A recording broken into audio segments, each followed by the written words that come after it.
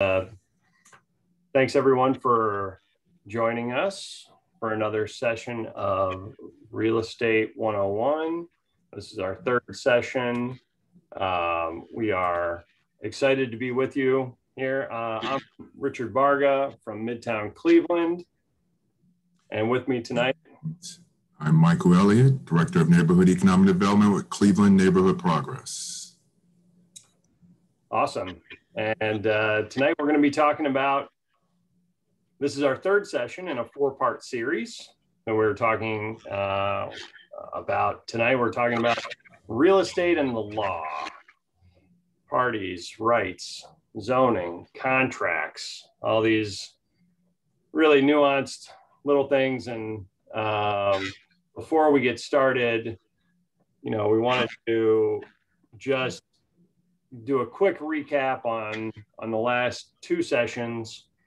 We started this series really talking about how, real estate is viewed from our industry as a community development tool, and how that differs from how private industry looks at real estate, and the ways that Midtown and Neighborhood Progress and other CDCs look at it as an avenue for great placemaking and urban development, while the private industry really looks at it as a financial asset.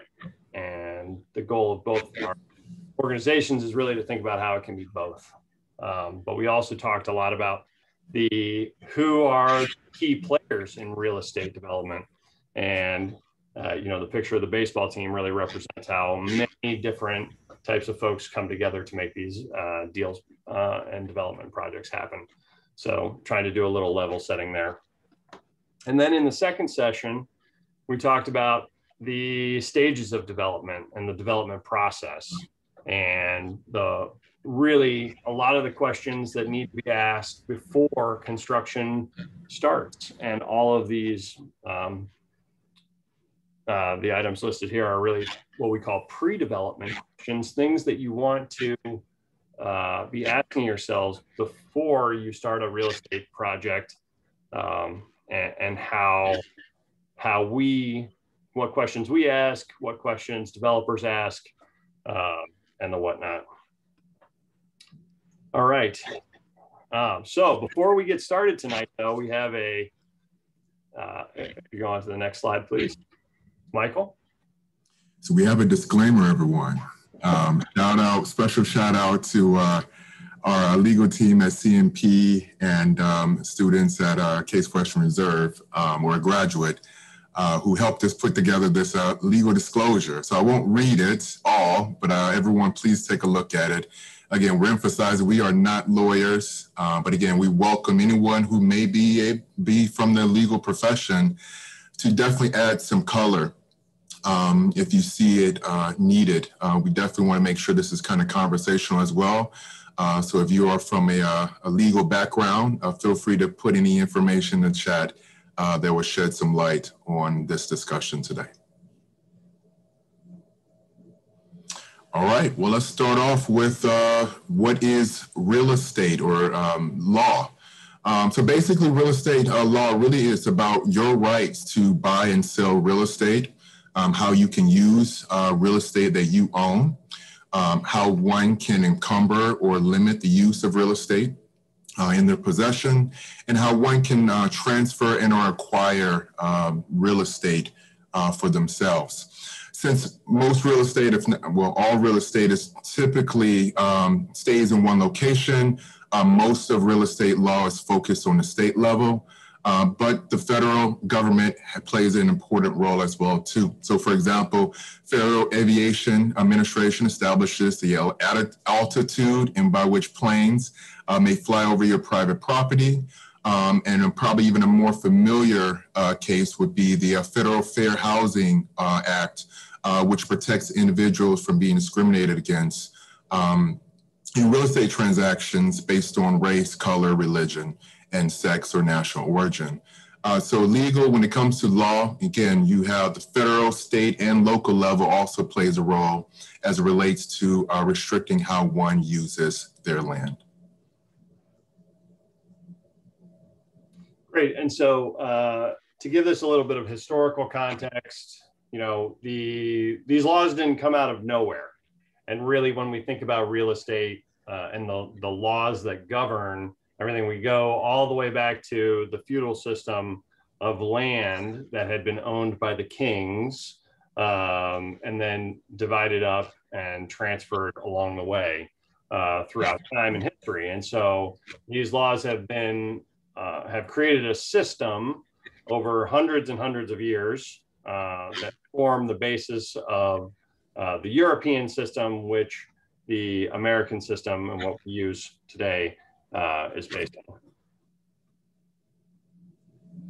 All right. As someone who is looking to own real estate, you are entitled to a special, what's called bundle of rights. And these rights grant you the ability or privileges or interests assisted with landowners. These sets of rights are complex.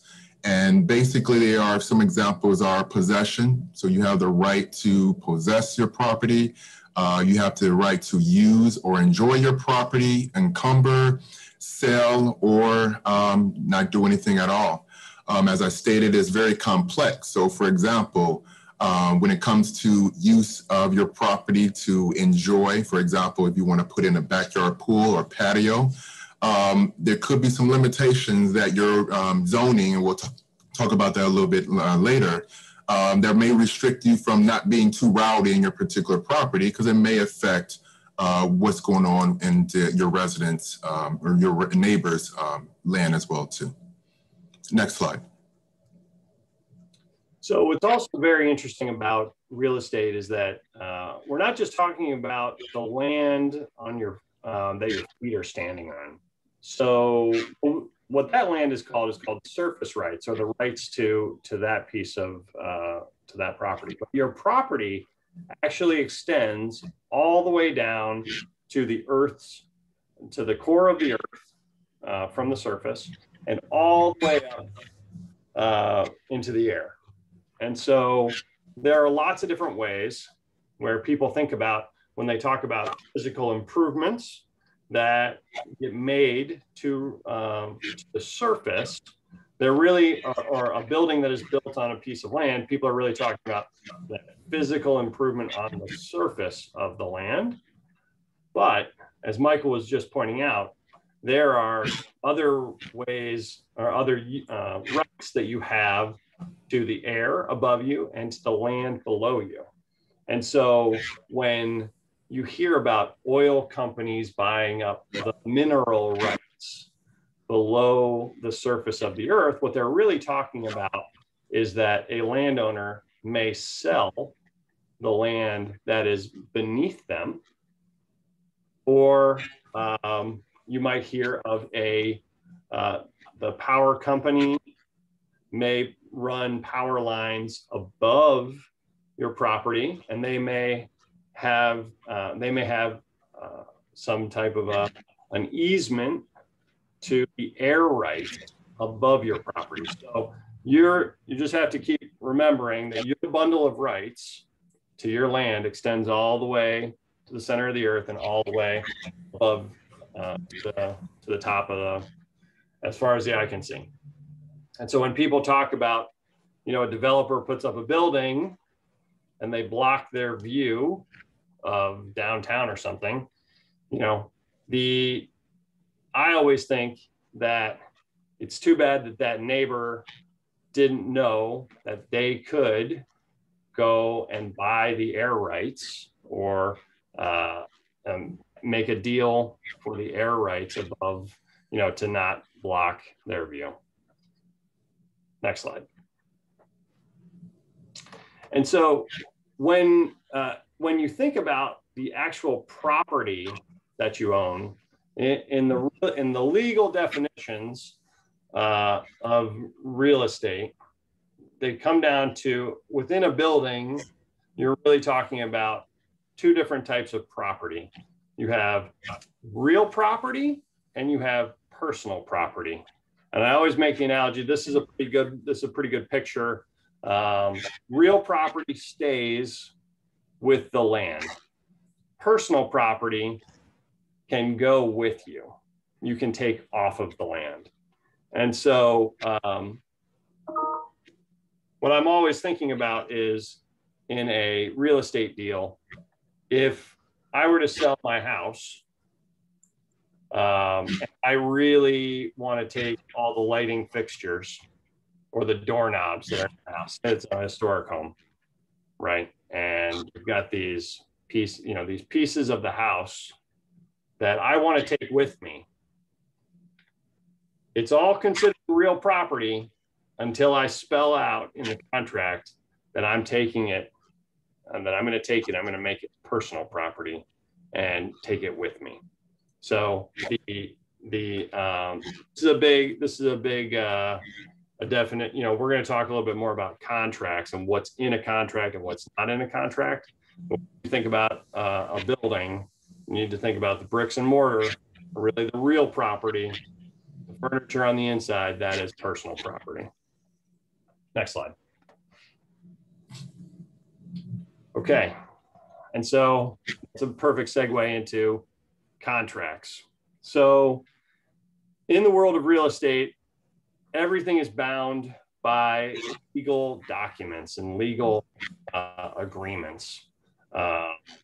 And the two most important documents that you really need to know about are two different types of contracts. One is called a deed and one is called a purchase agreement. So let's talk about deeds first before we talk about purchase agreement. Next slide. So deeds are documents that run with the land. They identify who the owner of the property is, and they are recorded on the public record in books that are in volumes and volumes and volumes that trace back to the very first owner of the land. And this is a way that you can find out who has a right to the land that you are interested in. And this all got made much easier in the last 15 years with the advent of computer systems that track and scan, and you can look up these deeds. But generally speaking, all deeds are recorded on the public record and kept with the Cuyahoga County Recorder down at the administration office. Now, so that if there was a dispute about who owned the land, a judge could go to the public record and look and make a determination either way about who the rightful owner of this land was. All right, so let's take a moment and just talk about a particular type of deed as potential developers and real estate owners, and those are conveyance deeds. A conveyance deed is basically a contract in which the seller transfers the rights that we just talked about to a legal owner. The purchase of property is not complete without a valid conveyance deed. So when we talk about conveyance, we're basically talking about refers to the act of transferring the title, ownership rights that we discussed before, and interest to the property, in a property from one entity to another. That could be individual to individual or company to company. The term deed refers to an instrument like a written document, contract, that is signed by all parties to a contract, in this case, the seller and the buyer, as it relates to real estate. Next slide. So here's some very common deeds. Now they may go by other names, and these are not the only kind of deeds that are out there, but these are maybe three common types of deeds that you may come across as potential developers or real estate owners. First of all, the quitclaim deed. This is a legal document that transfers whenever the interest of the someone has a certain piece of real estate. One of the unique things about this, and we'll talk about another type of big deed, is there's no guarantee that the deed comes with a guarantee that the owner properly owns the particular real estate. So you want to make sure that if you're going through a quick deed process, make sure you're speaking with your attorney to make sure that understanding the requirements or understanding the pitfalls of a particular this type of deed. A warranty deed does provide some level of guarantee that the owner, the current owner of the property that's selling it, does actually own the property. And then a sheriff's sale deed is a deed that, again, we may be familiar when it comes to foreclosure processes. This is a particular deed that is at a sheriff's sale. You want to make sure that you being careful with this particular kind of deed as well, too, as it comes with no guarantee of a clean title. Next slide. So some general takeaways is that you want to make sure that you're speaking to your attorney about all the pitfalls and all of the benefits when it comes to reviewing conveyance deeds. Again, the seller is required to certify that the property is free of any legal encumbrances. If there's a loan that's being taken out for this particular mortgage, you want to make sure that's clear before the deed is signed. Conveyance deed should state the exact time in which the property would be handed over to the buyer. And finally, within 4 months of executing a deed, all the original documents related to the sale of the property need to be produced for registration before the local registrar. Make sure you work with your particular legal counsel to make sure that all these things are in place. Next slide. Okay, and so the really critical aspect of the deed, while you may have two people agree that one is going to sell, Michael is going to sell me a piece of property. The other component of this is that we're just not writing down on this piece of paper an address, say, 3800 Detroit Avenue. What's actually included in the deed is what's called a legal description. And we've talked about surveyors before. And the purpose of a surveyor, you may have seen them out in the street with measuring equipment to go out and actually look at the legal boundaries of the piece of property that is in question. And so here you can see the actual legal descriptions, as it says, a certain lot or parcel situated in New Sharon, Maine, blah, blah, blah, beginning at an iron rebar found flush in the ground, right? And that's like the demarcation point. And then they measure specifically from that point.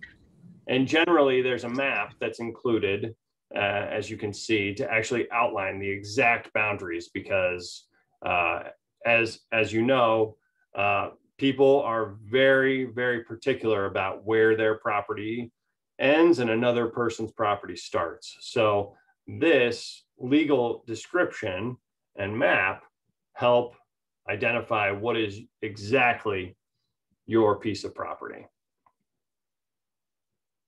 And so again, back to what I was saying earlier, this got remarkably easier with the advent of GIS and computer systems, where the county and many counties around the country were able to electronically create records that are easily searchable on their website, so that you can look up not only that document of ownership, but also find the deed in question with the legal descriptions all through by just looking at a map. So this is an incredibly helpful tool in terms of determining ownership and transfers of parcels. All right, well, let's just go a little bit into what a purchase agreement is, which is a form of a contract. A contract of this nature is really made up of two things: an offer and an acceptance. The offer is a specific and definite proposition to the offeree that basically is saying, manifesting the offerer clear intention to be bound. And an acceptance is an unequivocal, agreement by the offeree in all terms of the offer made directly to the offerer of the agent. So that's basically a nutshell of a contract. Again, for more information, make sure you talk with your legal counsel and making sure that everything is in place with your contract. Next slide. Sorry, Son. So I love this image because when I was taking when I was taking real estate law in college, my professor, he just described real estate law as really the wild, wild west. If it's not in the contract, it's not in the contract. And as it pertains to what is in the contract, every contract is different. Every line in every contract is different. The elements, the basic elements of what you're seeing, however, are that there's an agreement between the two parties. A buyer and a seller are agreeing that this is what we're trying to do. We've got to, no one is forcing anybody to do this. There is a consideration, some form of monetary payment in consideration for your piece of property, and that this document is our intention to enter legal relations. So my party is contractually obligated to Michael's party if we were buyer and seller. Other than that, everything is the wild, wild west. And so when I say, if I don't include that I want to take the doorknobs in my property, or if I don't include that I want the doorknobs in my property, then there's no dispute. There's no way to resolve that dispute. We have people show up to, sellers have sold buildings to new buyers, and the historic doors were removed. You say, well, it's the door, right? Well, if you didn't put in the contract that you wanted the door to stay, or you were going to take the door, there's no legal recourse in any way. You can't go to a judge and say, well, I wanted that door. Was it in the contract? No. Okay. So you really have to be thoughtful about your intentions of what you're entering a contract for. Again, we're not lawyers, but just remember, if it's not in the contract, it's not in the contract. So. We're just going to talk a little bit about the players. Again, in the first session, we talked a lot about how important it is to make sure you have the right players around you as it relates to kind of real estate development within this industry. So just using myself and Barga as an example, Barga is going to be the seller, I'm going to be buyer. Again, we're going to enter in some form of a contract. Typically, we may have someone like a real estate broker who is going to assist us in the contract, especially if one of us or both of us are not familiar with the process. It might be wise or beneficial as we go through this process to have a broker who's going to work with us. I'll have my own broker representing me. Barga will have his own broker that will represent him as the seller and the buyer. As the buyer, I'm going to probably most likely have a lender that's going to be at play as well too. So again, another player within the real estate dynamic that we have here. And then we have this middle player here, this kind of neutral agent or third party, that's the escrow company, which one we kind of put documents in and take document out and then make sure everything is clearing out. So again, it's very critical as you become developers or real estate owners. Again, we're going to hone in on the importance of making sure that you have a great team around you to make sure that you are covering all your bases. Nothing is being missed as it relates to real estate transactions. Next slide. All right, so people go to law school for like multiple years to learn about real estate law. We just did in like 20 minutes. So let's pause for questions. there's volumes and dissertations and everything. If anybody has questions, please pop them in the chat or in the Q&A. We'll definitely send out the slides after this presentation is over, and you'll get access. You know, the recordings are all put on YouTube if you want to rewatch anything. I don't see any questions, Michael. So let's keep rolling. All right. Let's get into a little bit about some zoning, a little safer area for us. I don't think we can get in trouble with zoning here. So the purpose of zoning, next slide, please. Purpose of zoning is really to protect the public health and welfare of the community, to promote community character by organizing land into clearly defined districts based on the type of industry or intensity of the use. Basically, we have, and it got a little broken off, I apologize for that, but we got residential, commercial, industrial, and open space.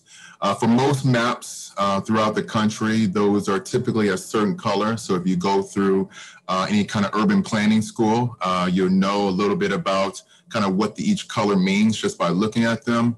But again, it could change based on where your municipality and planning department uses. Next slide.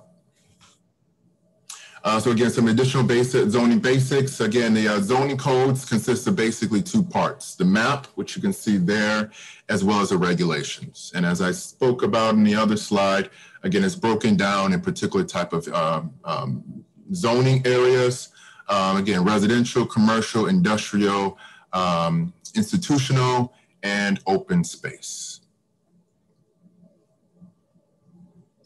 And then within these zoning rules and regulations, what we're really trying to drill down into is the details around what are the specifics around the type of project that you want to do or that you see around your neighborhood. So, you know, these details relate specifically to the real property, the size, how dense you can build it, or how tall and how many units, the placement of your building, whether it is set back from the street or whether it needs to be pushed to the front of the street, the height, how tall you can build, provisions for adequate light and air. That's one that's really more specific for downtown developments. Parking is obviously a huge issue. Where the zoning code dictates how many parking spaces you're able to put on your development, and other things like landscaping and signage. And so the zoning rules are really designed to help give developers and owners an idea of what is permitted on their properties. It's a pop quiz here. So Barga, what was the first city that passed a citywide zoning ordinance? And what year? Let's see if anybody, if any of our attendees want to pop an idea in the chat and see if there are any thoughts out there. Give it a second here before I share the answer. This is my Professor Barga. Alter ego. Anybody have any thoughts? What city was the first to pass zoning? Oh, Cleveland. No, unfortunately, it's not Cleveland. Anybody? That's what I said. That.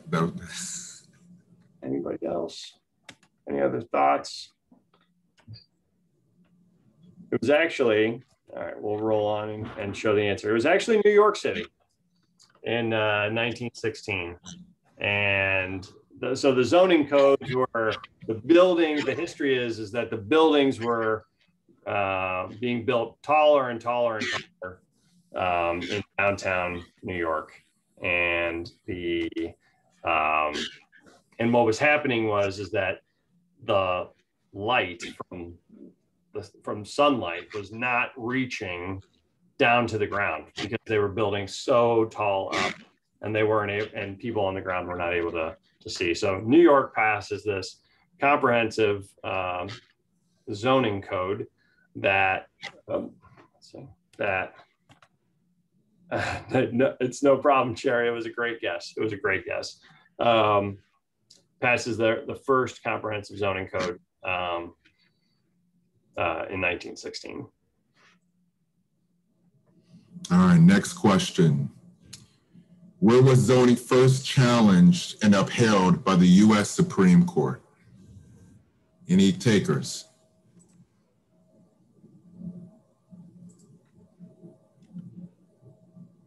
Going once. This one's a little closer to home, so there's your hint. Anybody? Anybody? All right. Let's show the answer here, Alex. It was actually in Euclid, Ohio.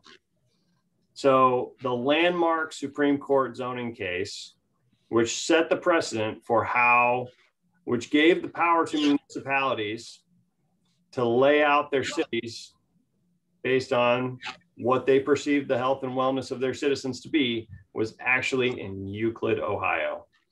And it came about because there was a company called Cleveland Tractor, and the Amber Realty Company owned 60 or 68 acres of land, and that they had not built on yet.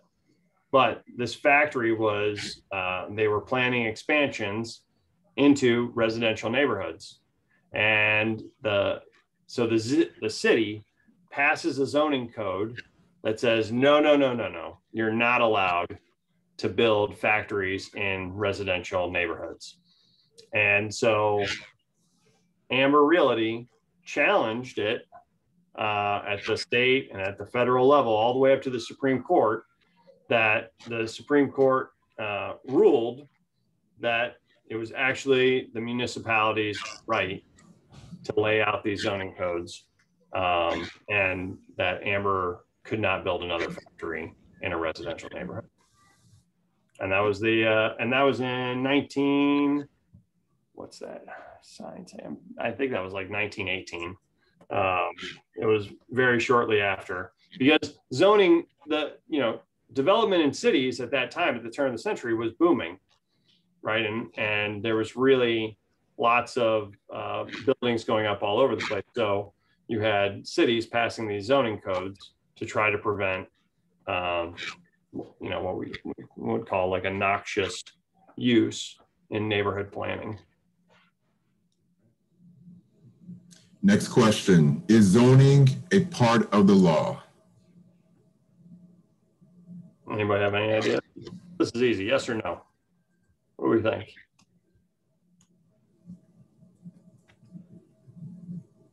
Anybody in the chat? Got some quiet guests tonight. Going once. Oh, Miss Beverly has her hand up. Miss Beverly has her hand up. Yes or no? Yes, Miss Beverly. All right. Great. The answer is yes. The zoning text is actually a law that is adopted by the city council of the city of Cleveland, or in the county. And again, this is, it establishes these zones and the uses that are allowed inside the zones. And so that's how we're able, the city council sets up all of its zoning rules and regulations, and it actually gets adopted. So if a new district is created, or a change to the zoning code, it is actually a change to the law. And so if we go on to the next slide, this is actually a screenshot of what the zoning code actually looks like if you were to look it up online.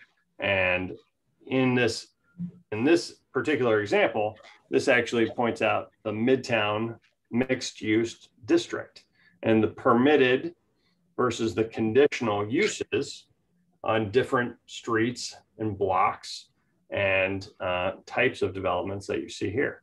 So when you see, Euclid MMUD1 or Chester MMUD2, those refer to zones within the district. And then you can see what is the permitted or conditional or not permitted use here on each one of these. Let's go on to the next slide.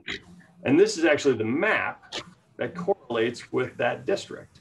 And so the orange that you're looking at here on the bottom right actually is our Chester Avenue MMUD4 zone and MMUD1.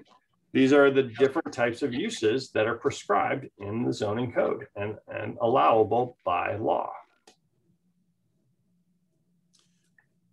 All right, well, let's talk about a few more terms, zoning terms that you'll come across as you, seek increased interest in the real estate industry. Permitted use. So just like we kind of discussed in the prior map, all of those areas are zoned for a particular use, whether that could be commercial, industrial, retail. And if your particular project that you are planning to develop or you're looking to purchase a particular piece of property, if it is already zoned for that particular use, you're good to go. It's a permitted use for that particular district. Now, there are some instances, and I'm thinking about maybe certain neighborhoods, correct me if I'm wrong, but I think Tremont has kind of a unique kind of non-conforming use where it's weird sometimes when I'm driving down certain streets and certain kind of uses seem out of place. Well, sometimes those businesses were able to be grandfathered in, meaning that, hey, the city has determined that a particular new use or new zoning code would be for that particular area.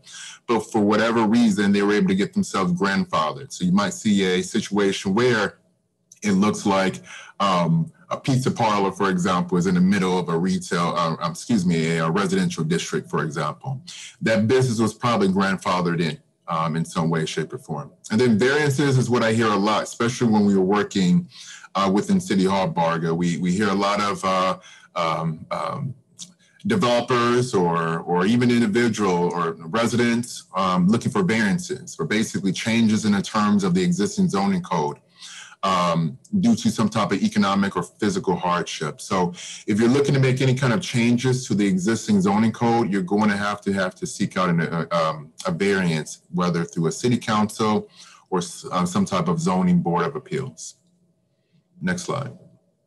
So a lot of words here. I'm not going to read all of them, but basically, as you get into the real estate industry, you want to probably find out, how can I protect my property's value?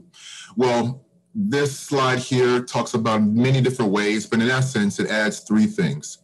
Zoning code is protected by providing some type of predictability, uniformity, as well as appearance standards. And so when it comes to predictability, if I buy a residential home or residential property within a particular area, I want to feel confident that maybe a year from now, somebody's not going to build like an industrial warehouse right beside my building.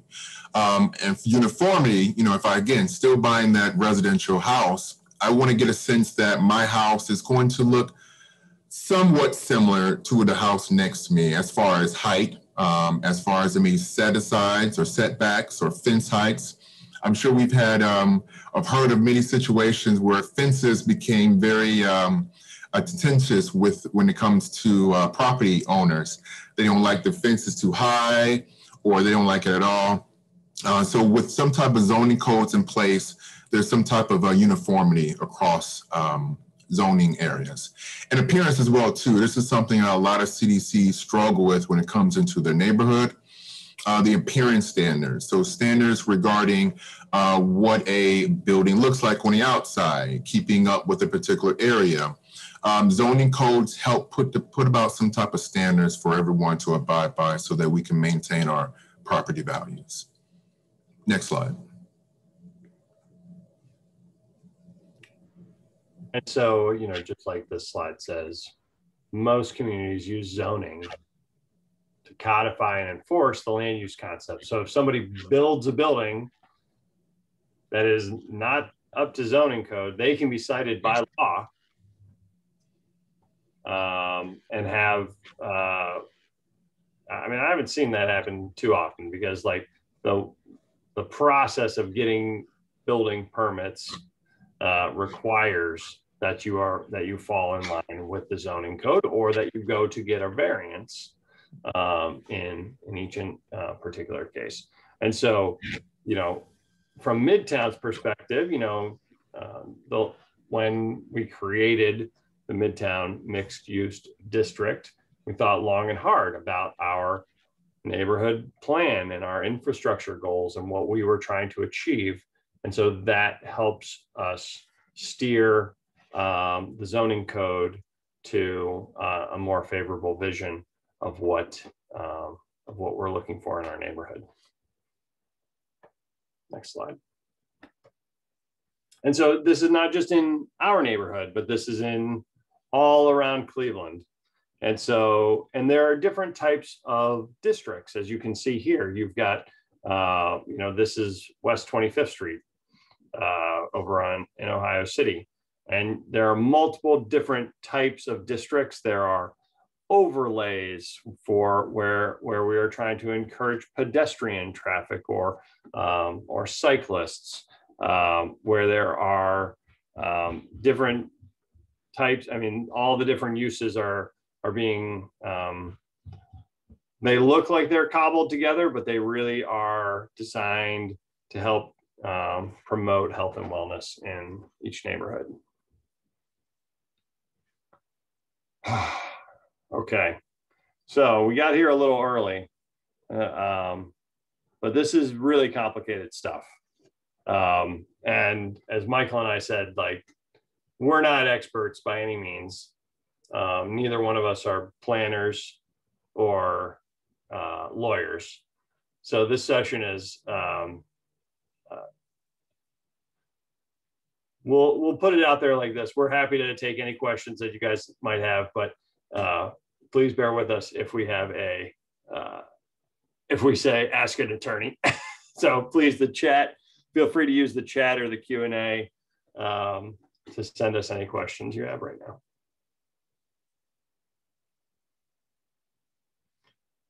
Normally we get a lot more questions. It's a quiet bunch tonight.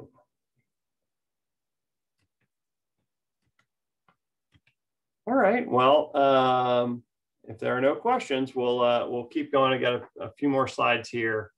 Wanted to wrap up this series. This has been a great program.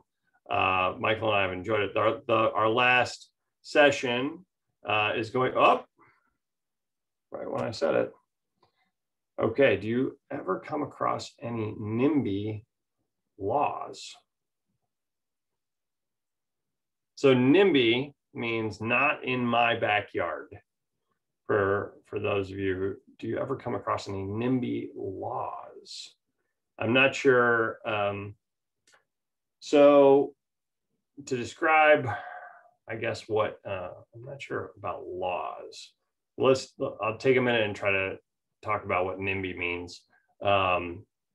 In certain neighborhoods, you know, anywhere, really, there could be no, NIMBY is not a law. It's just a acronym to describe people in a community who get together and organize to protest against a new development that they believe is not in line with the zoning code, or that is to let their city councilman or city council in general or the planning commission know that they're not in favor of this project. And we call those NIMBYs because they not in my backyard really means please don't let somebody build this building in my neighborhood.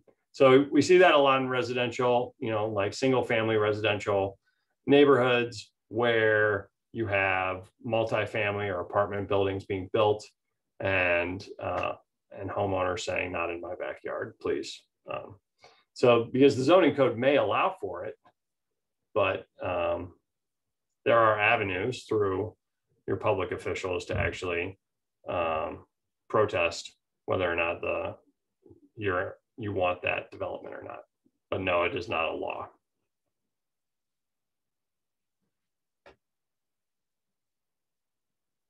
All right.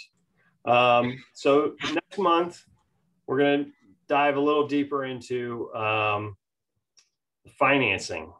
The other aspect of real estate development really involves understanding the money and thinking about how you can leverage your money and to help make your real estate development project work.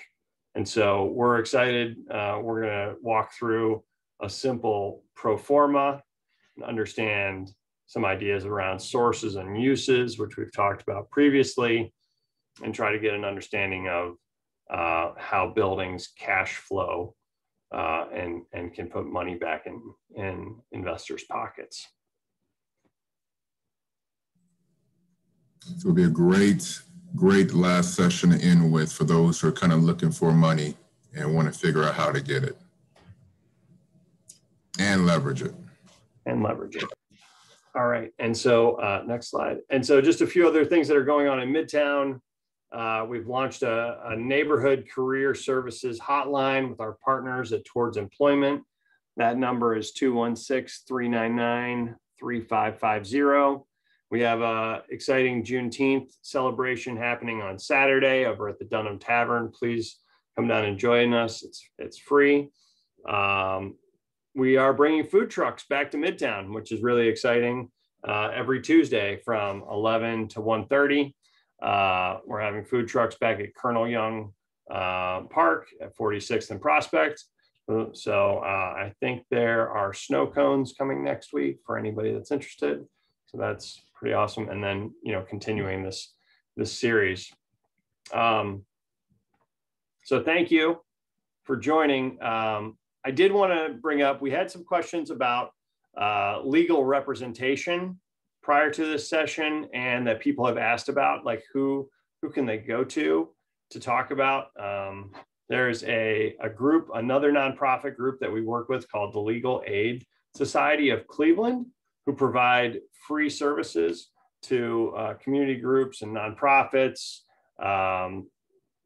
specifically those who cannot afford an attorney, but are seeking legal advice. If you're interested, please call Catherine Donnelly at 216-297-7968, and we'll send out with the slides. You'll get this information as well. So, like I said, Michael and I are not lawyers, but these are lawyers. So please call them if you have concerns or other legal issues.